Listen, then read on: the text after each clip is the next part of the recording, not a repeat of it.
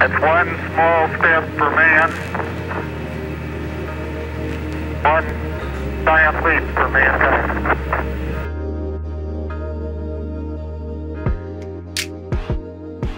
Hey, my brothers and sisters, I hope this day finds you well. I believe that history repeats itself because there are lessons that we are meant to learn, and when we do not learn them, we are given that same opportunity over and over again until we do the right thing. And that, coupled with the fact that tyranny always uses the same strategies. They remove history, they control all of the major information outlets, they control as much of the necessities that you need for prosperous living in order for them to gain the leverage against you to make you do what they want. And then they always go after the children. They're the most vulnerable and most impressionable. And the two clips that I'm going to show you today, each of them turned my stomach, as I hope it turns yours as well.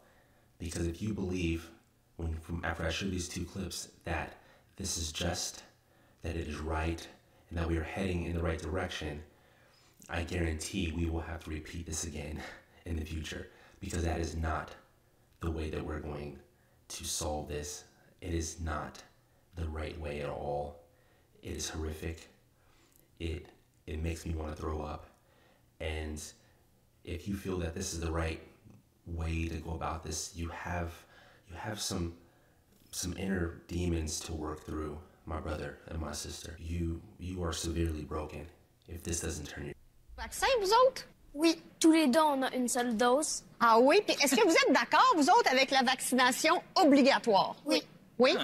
Ah oui, hein? Wow. On dirait que je les ai drillés, Julie. Oui. Puis qu'est-ce qu'on devrait faire avec les gens qui ne veulent pas se faire vacciner? On devrait appeler la police. Ouh! Oui. Oui. Oui! S'ils n'ont pas leur vaccin, ça peut mettre beaucoup de personnes en danger. Fait que comme le gouvernement est en train... I want you to understand, children aren't inherently like this. Children are inherently tolerant and compassionate. They don't think in terms of this. They're taught this. And if you believe that it is okay to teach children to be this, then you agree with Mao, because that's what he used. He weaponized children. Funny Mustache Man did the same thing. They all do this. They weaponize the children, then they send them back out as a plague on their own community. They will have them so twisted that they will actually go against their parents, which is what these people want. You listen to the crowd, they're going to cheer. Faire en ce moment, il faut leur couper petite chose à petite jusqu'à temps qu'ils se donnent puis qu'ils se fassent vacciner. En tout cas, on a des futurs politiciens à côté de nous. Merci. Merci beaucoup à tous nos invités. So that is absolutely horrific. That makes me want to throw up. I recommend that you run that back if you missed any of the subtitles. But they essentially have indoctrinated these children into believing that the government is right. Anybody that goes against the government should be turned in, should have the police called on them. Do you understand? Even if it's their parents. And these people, these adults are around them cheering. Do you understand how terrifying that is? Do you understand that? And then this next clip, because I was in Quebec, Canada. And you may think, oh, that's Canada. Not going to happen here. Well, this next clip is just as horrific, if not more. Masks. Full mask compliance later down their growth as students, right? So when they're it's like if you're a 2-year-old, you're trying to help them practice for. So what he's talking about is with regards to mask compliance. If you start these kids earlier, like when they're 2, they're going to accept it as they get older, and you won't get any pushback. That, if you didn't know, is called grooming. Age 3 and then 4 when they're going into pre-K classrooms, and then from there you're trying to help them get into normalized situation wearing masks potentially in a kindergarten classroom and so forth, right? So that's what we're trying to do, and it is with a developmental lens and not a you must do this or else.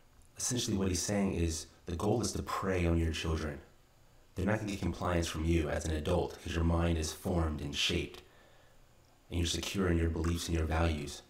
They need to get them at 2 before any of that happens. And they need to do it in the schools when they're away from you. Do you understand? So go ahead and Assistant Superintendent Paul Coe of Wake County Public School System. explains why he wants to mask 2-year-olds to train them in mask compliance in preparation for the next few years, right? They want to just keep these masks going and going and going. Not only that, Oh, and it gets worse, as you're about to see. if you look to D.C., you look at these toddlers, they're forced to say something wearing these masks while they're marching.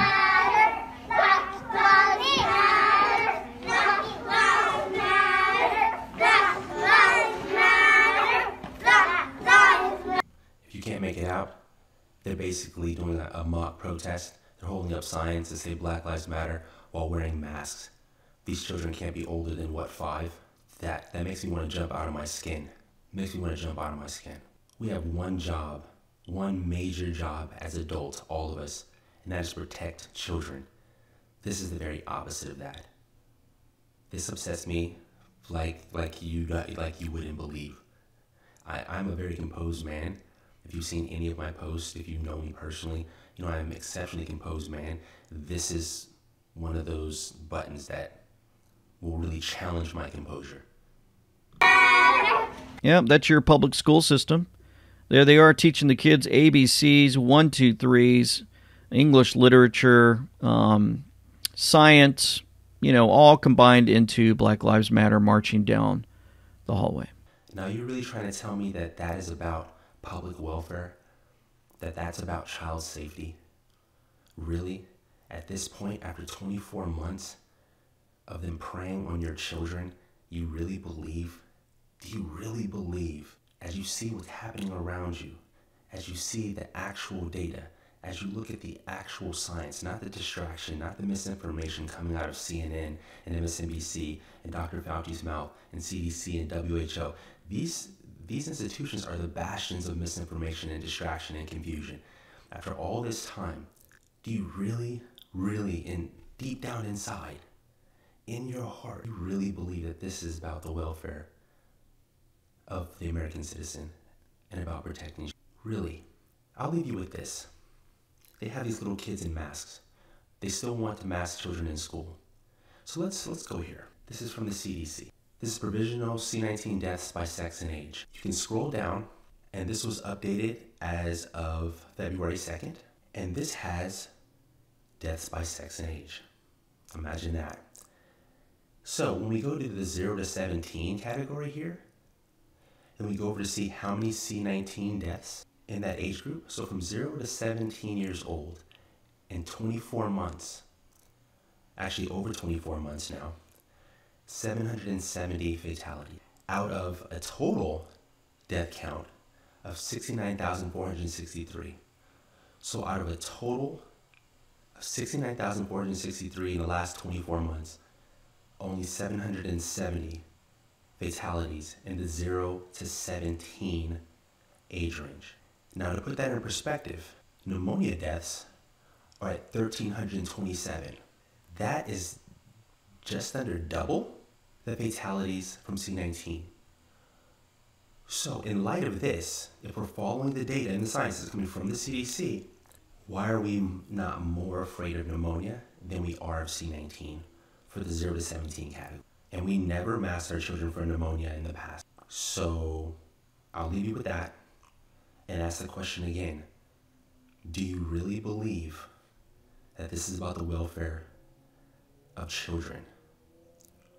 Or is it like what Mao did, look through history, what Funny Mustache Man did, what all these tyrants did?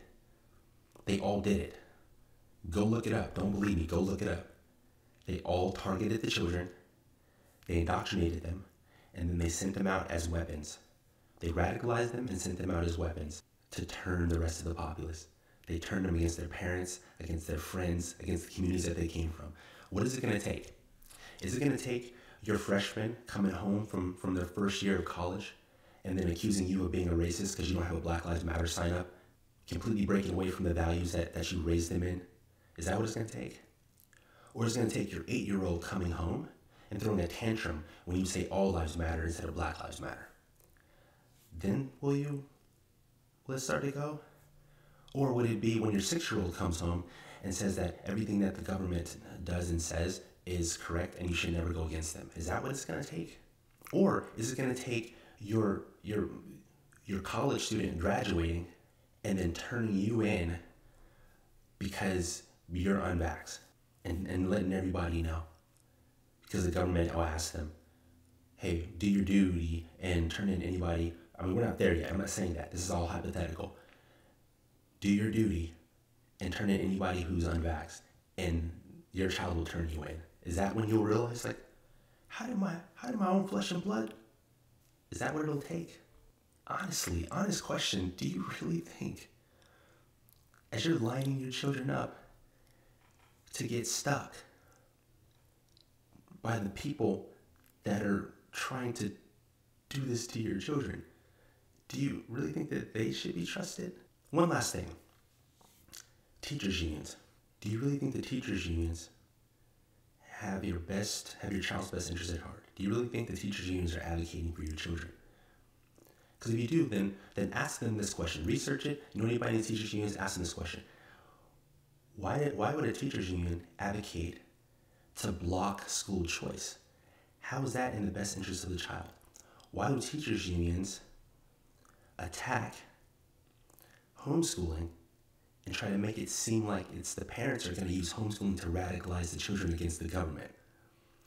How come those two things alone all acknowledge the power and the individual sovereignty of the parents? How come the teachers unions are against the parents having power over their own children in lieu of the government having power over those children? And then ask yourself, why would I line my kids up to be stuck? Why would I put them in these institutions that are essentially going to just groom my children to hate me and to go against all the values that I instill in them? They essentially want to raise my children for me, but they don't share my values. Think about it. Think about it. Do the right thing, or else history will continue to come back around and continue to give us an opportunity. If we don't do the right thing today, it'll keep giving us the opportunity to do the right thing tomorrow. Unfortunately, it's going to take a lot of tragedy. Don't. I can't tell you what to do, but I want you to start asking questions. That's, if nothing else, I know what I'm doing with my children. I'm not here to tell you what to do with yours, but I'd like you to at least dive in. Research it for yourself and then ask yourself that question. Are they